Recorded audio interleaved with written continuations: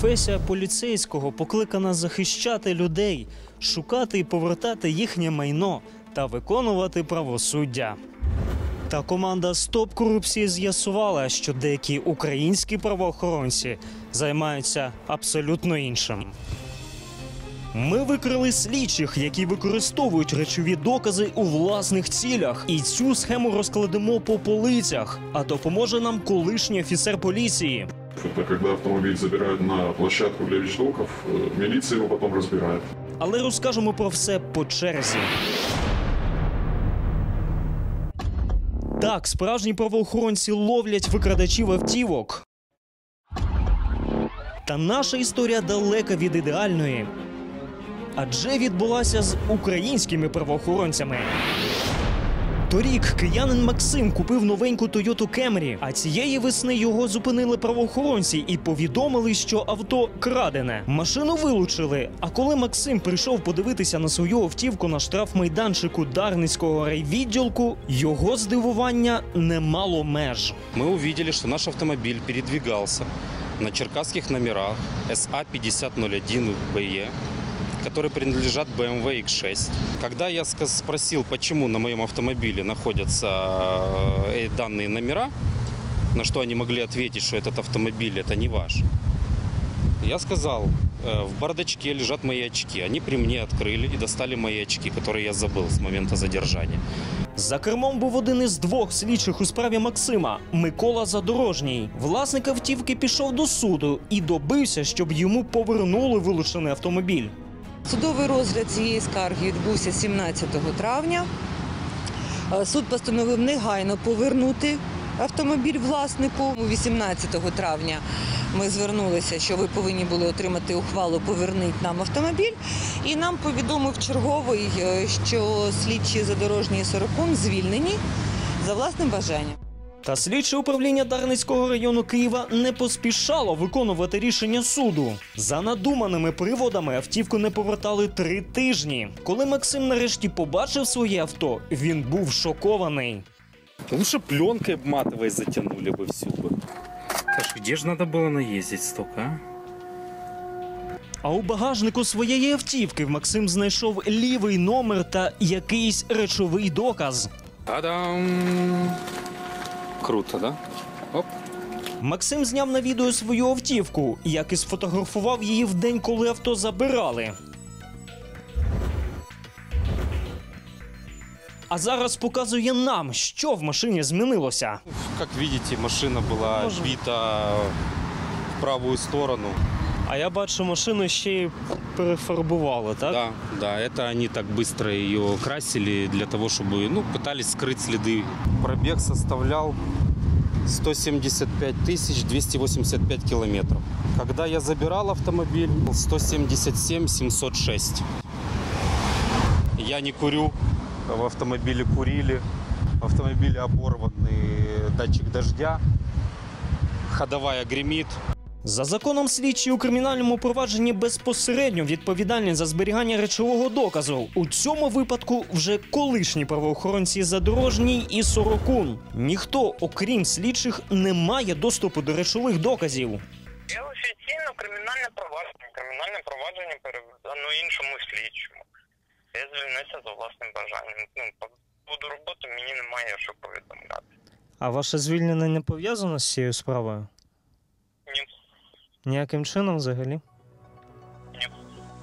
Ось так. Покатався чужою автівкою на чужих номерах, а сказати нема чого. Олександр П'ятниківський – начальник слідчого відділу. Саме за його підписом Максимові направляли нескінченні відписки. Тож у приймальний день ми навідаємось саме до нього, а поки що з'ясуємо ситуацію докладніше.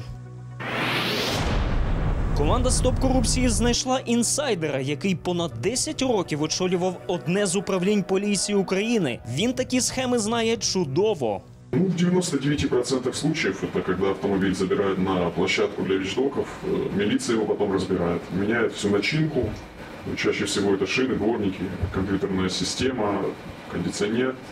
Бывает также новый двигатель снимают. Собственников так запугивают криминалкой, что те даже потом радуются, что хотя бы получают назад коробку. Схема має такий вигляд. Автомобіль потрапляє в угон, його конфісковують у власника і відправляють на спеціальний майданчик для речових доказів. Черговому на майданчику дають хабаря. І він дозволяє вивозити автомобіль у невідомому напрямку. Для надійності можна замінити номери. Автомобіль привозять до своїх станцій або гаражів, де міняють найдорожчі і найзручніші деталі. Власника автівки закидують приписами та уявними експертизами. Тягнуть час, залякують, поки той не здається і не забуває про свою власність. Та повернімося до наших горе-слідчих. Цікаве побачили ще до того, як завітали всередину. Ви тільки зверніть увагу, в якому стані на цьому майданчику стоять опечатані машини. І це той самий райвідділ Дарницький, в якому слідчі використовують вилучені автівки для власних потреб. Начальник слідчого відділу Олександр П'ятниківський має 2 приймальних дні. Загалом на тиждень у нього розписано лише 5 годин на цей обов'язок. Та на місці його не було. Звонит, уже кинули, спалили 3 машины, газовый баллон взорвался, потом подрезали с утра, потом еще позже еще что-то произошло. И ему постоянно тоже звонят, выезжай, потому что должен организовать работу. Як довго нам його шукати? Як довго ще нам його шукати? Должен уже быть. Ми чекали пана П'ятниківського 2 години, поки нас не привели до Віталія Мишенка. Він був керуючим слідчим у справі Максима і, на відміну від своїх підлеглих, залишився працювати далі. Пожалуйста, к начальнику. Если мне начальник даст команду давать какие-то интервью, я подумаю. Я до вас прийшов по закону, на прийом. Не надо меня записывать, я вам еще раз говорю. Хотите пообщаться, присаживайтесь, пообщаемся. Пан Мишенко, порушуючи закон, заборонив його знімати. Певно, не хотів, щоб ми зафіксували розкидані по всьому кабінету документи, які, до слова, за законом мають зберігатися у сейфі. Решение суду, когда я о нем узнал, вот когда они ко мне пришли, пообщавшись с ними. Як це так, коли ви дізнались? Пане Віталію, це не серйозно. Объясняю. Пришла адвокатесса на прием к начальнику, начальник переключил их на меня. Они зашли ко мне в кабинет, они мне показали решение суда. Я говорю, не вопрос, решение суда есть, мы его обязаны выполнить. Но у меня единственная просьба, дайте мне время провести по ней экспертизу, не вопрос, все. И мы в этот же день, я поїхав, забрав машину, відвез на експертизу. 18 травня ми звернулися, що ви повинні були отримати ухвалу «Поверніть нам автомобіль». Або у пана Віталія один день тривав з 18 травня до 6 червня, або ж він збрехав. Мишенко відхрещувався від усього, але постійно плутався. Я їздив забирати машину на експертизу. Що ви кажете? Та я вам вже об'ясняв це, ви мені душите, що я був в цій машині. Як звати слідчого, який сидів в машині? Задорожний Ніколай. Це якого числа було? Я не помню. Где-то в июне. В июні. Когда машина отдавалась? А ви можете пояснити, як слідчий, який 18 травня написав заяву на звільнення, Могу. в червні їздив на експертизу на вилучення? То, что человек пишет заявление, мы ждем приказа. Пока нету приказа, человек работает. Під час розмови Мишенко ігнорував свою відповідальність за підлеглих. Списував усе на звільнених слідчих. Если за порчу вещдока ответственный следователь, то это криминалка. За это их сажают и их руководители. А если следователи по делу уволились, то дело легко перевести в гражданку. А руководителю следствия уже нечего бояться. Ось так зручно. Керуючий умиває руки, а слідчі згодом навіть зможуть повернутися на службу. Аби не потрапити в подібну історію, треба передусім перевірити авто в базі даних Мін'юсту, чи не накладено на нього арешт. Потім отримати довідку від МРЕФ. Та якщо правоохоронці таки вилучають ваш автомобіль, потрібно наполягати на складанні протоколу огляду транспортного засобу і перевіряти кожну деталь. Та ми цю історію так не залишили і передали матеріали керівництву МВС. Нам вдалося викрити схему, як слідчі Дарницького управління Києва використовують речові докази у власних потребах. Тобто використовували і після цього вернули, так? Так. Я це зараз взяв так, і скерую вас до слідства, пан Шевченко. Ми пройдемо перевірку зараз. Та за 2 тижні справа фактично не зрушила з місця, а історія Максима – це лише один приклад із тисячі. Через кругову поруку та абсолютну безкарність подібні випадки в Україні системні. І завдяки таким слідчим жодні реформи патрульної служби не знімуть клейма з вітчизняної поліції.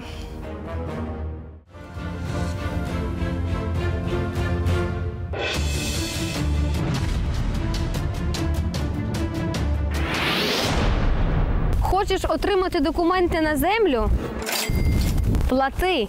Як перекачують державні кошти у власні кишені? Далі у нашому розслідуванні. Полтава, Суми, Рівне, Тернопіль, Харків, Івано-Франківськ, Кіровоград, Київ, Одеса, Вінниця та Хмельницький. У вересні 2015-го тут звільнили обласних керівників Держгеокадастру. Усіх за хабарі. $190 тисяч на вимаганні хабара в таку суму напередодні затримали черкаського високопосадовця. Гучні викриття, арешти та масові протести. Усе це про працівників однієї структури – Держгеокадастру. Максим Мартинюк – людина в структурі нова. Прийшов з великими амбіціями – побороти корупцію. 20 років наша система відточувала майстерність всяких корупційних дій і в деяких аспектах довели її майже до абсолюту. Буквально на днях посадами поплатилися аж 9 районних керівників Дніпропетровщини. На превеликий жаль, в 13 із 26 районах ми виявили факти, коли наші керівники районних підрозділів чітко відправляли на якусь одну визначену землевпорядну організацію. А схема насправді стандартна по всій Україні. Бажаючи оформити землю, громадянин звертається у головне управління Держгеокадастру. А там чиновник радить, до якого землевпорядника звернутися. З десятків приватних фірм рекомендують ту, де сидять свої люди. Людина здає документи і чекає, а чиновник і представник приватної фірми тим часом ділять прибуток. Звільнити то звільнили, але місцеві не на камеру кажуть, що корупційна схема і досі працює. Щоб це перевірити, ми вирушаємо на Дніпропетровщину. Як розгорнуться події, ми покажемо згодом. А зараз поспілкуємося з головою обласного Держгеокадастру Катериною Чередник. На самом деле я исполняю обязанности там чуть-чуть больше, чем месяц. Я начальник экспертизы, который проработала здесь я больше 10 лет. Поэтому, если вы мне дадите вопрос по експертизі, я вам відповідаю. Оскільки пані Катерина вже понад 10 років працює в цій структурі, то ми вирішили перевірити, скільки вона заробляє і за що живе. За 2015 рік Катерина Олегівна заробила майже 54 тисячі гривень. У її власності немає жодної землі. Проте члени родини володіють земельними ділянками загальною площею майже 2000 квадратних метрів та 2 квартирами, сумарна площа яких становить понад 200 квадратних метрів. Є у власності автомобілі Mercedes ML і GL класу. Скажіть, я бачу, що у вас заробітна плата невелика, але у вас не дешевий автомобіль. Да, в мене не дешевий автомобіль і, в принципі, якщо ви побачили там на першій сторінці, там я ж нічого не скриваю, в мене я замужем, в мене і чоловік працює, і син працює, то чому це може бути інакше? А чим ваш чоловік займається? Он доктор. Було б і нічого, якби в декларації не був вказаний дохід чоловіка. За 2015-й він заробив 400 тисяч гривень, а автівка зараз коштує приблизно 1,5 мільйона гривень. Це так, до слова. А тим часом ми приїжджаємо в Криворізький районний геокадастр і спробуємо собі оформити проєктну документацію на землю. Документацию, список тех, кто изготовляет эти документы за минимальную землепорядную работу, можно взять у нас прием. Ну що ж, нам дали перелік фірм, які займаються технічною документацією, і їх всього 30. Нам не порекомендували жодну. Проте 2 з них розташовані в приміщенні разом з Держгеокадастром Криворізького району. Використовувати державне чи комунальне майно в таких цілях можна тільки на підставі договорів оренди, які має укладати фонд державного майна. По-хорошому треба повідомити Державну фінансову інспекцію про те, що майно використовується без договорів, а це означає, що спеціальний фонд державного бюджету втрачає ці доходи. А от Юр'ївський район. Тут одна з фірм приймала громадян прямісінько в офісі начальника. Юридична адреса цієї фірми зазначена в приватному будинку. Добрий день. Добрий день. За цією адресою знаходиться юридична адреса товариства «Земля і право». Так? Ну, юридична, да. Так. А ми можемо спілкуватися з власниками або з директором цього підприємства? Це ви? Ні, не я. Ні, це ваш чоловік, мабуть. Це мій чоловік, так, і теж не власник, він співвласник. Співвласник. Скажіть, будь ласка, а коли можна спілкуватися з вашим чоловіком? Давайте я вам дам зараз номер телефону. Так, я чекаю, дякую. Тож напряму телефонуємо до співвласника фірми Бережного Романа. Скажіть, а як тоді так складається, що ви прийом громадян проводите особисто в її кабінеті? Почему тільки в її кабінеті, а в земоділі іноді приймаю, іноді в коридорі. Ви це чули? Та це ж прямий доказ корупційної змови. Сам факт присутності в приміщеннях органу управління чи навіть на робочих місцях його керівників – це є неконкурентна перевага. І знову ж таки нагадуючи про закон про корупцію, в умовах такого конфлікту інтересів підлягають визнанню недійсними не тільки накази, але й будь-які договори, які були укладені за таких обставин. А от ще один район – Томаківський. Тут начальника не звільнили, оскільки засумнівалися, що саме він причетний до цієї схеми. У нас в Томаківському районі знаходяться дві фірми – це «Експерт Груп» та ПП «Томаківка». Я можу вам показати перелік всіх організацій, які працюють у нас в області. Ось дивіться. Перелік всіх організацій. З номерами телефонів, їхні назви, їхні адреси. Ага. Коли людина звертається, вона сама приходить і обирає собі організацію. Скажіть, а що це кружечком обведено? Гляньте, одна, друга, третя. Це що? Це коли організація знаходилась на нашій території, щоб люди знали, які організації близько знаходяться. Тобто неофіційно таки натякають на конкретні фірми. А от, власне, одна із них розташована просто через дорогу від геокадастру. Я нічого почати не буду. До речі, районних начальників обирають на відкритих конкурсах, але це не заважає їм красти. За це і поплатилися своїми посадами. Такий факт корупційної схеми був виявлений і в Київській області. Ми вирішили проаналізувати руководителей і посмотрели фамилии акционеров этих компаний, то у нас практически там, в зависимости от служб, 70-80% совпало. Вот в Держкомсоме особенно. И это ужас, это чистая коррупция, когда руководитель службы имеет свою частную компанию и всех людей туда тупо загоняет. Тоді всіх позвільняли і корупцію побороли. Часть людей самостоятельно и быстро написала заявление об увольнении. Часть людей все-таки по результатам служебных расследований была уволена. А «Стоп корупції» допоможе керівництву Держгеокадастру розкрити такі корупційні схеми у всій Україні.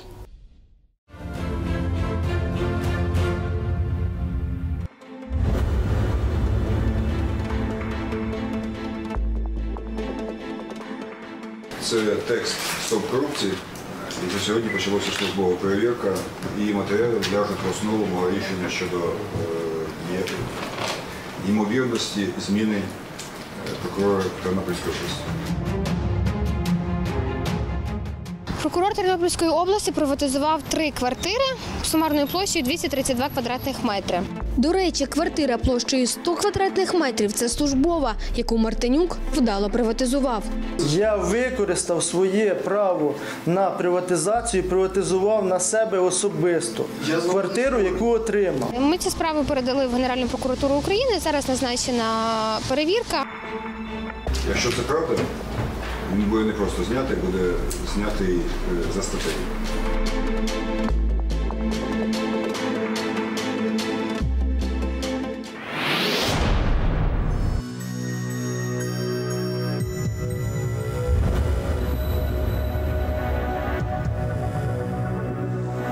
20 кілометрів закритої Чорнобильської зони і сотні тонн радіаційного металу для мародерів. Корупційний Чорнобиль. Туди не водять туристів. На підставі звернення вашого, яке надійшло від прокуратури області, воно вивчено, зафіксовані ті позиції, які були відображені на відео вашими представниками. Це зона стоянки військової техніки. Метал звідси активно вивозять. Відомості внесено до єдиного реєстру досудових розслідувань з кваліфікацією «службова недбалість».